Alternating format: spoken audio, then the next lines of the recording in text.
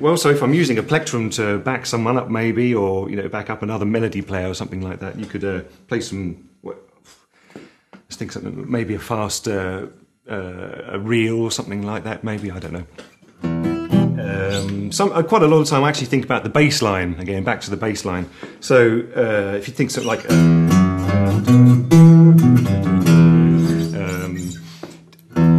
E minor, so okay, get that kind of thing, What am I doing there? I don't know. Let's have a look. So I'm kind of forming the chord, but just coming down, it's more of a percussive sound, I suppose. You do need to know what the chord is. So there might be a chord of D with F sharp in the bass. A G, it might be like an E minor, but first inversion, like B is just a second inversion of E minor, and then E back to the root, B7 maybe, something like that. So even though you can hear the percussive side, I'm still playing the chords as well, so that you can make a few stabs.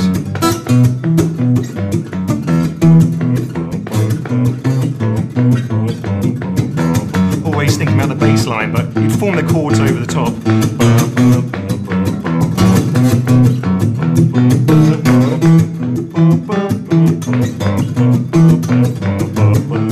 A minor, A, B, C.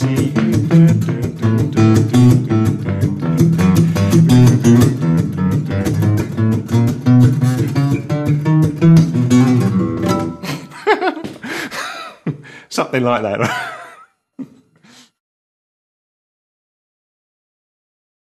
I use them for the index finger, the middle finger and the ring finger on the pick and hand, and they last for about, I don't know, 3 or 4 days, depending on how dirty you are, I think, because if you have a shower or something, then the glue works, or the water works away the glue, you see, so, if you have a shower every day, they'll last about 3 days, I've known that some people can get about 2.5 weeks out of them, But what I do is I cut up a ping pong ball like this. That's an X ping pong ball.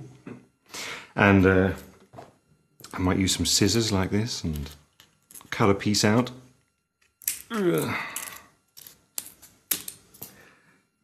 Like that, right? This is real die-hard anorak stuff, right? And someone might be interested. And then you cut a little semicircle like that, for example. Something like that. Well, that's a start, and then you start trimming it.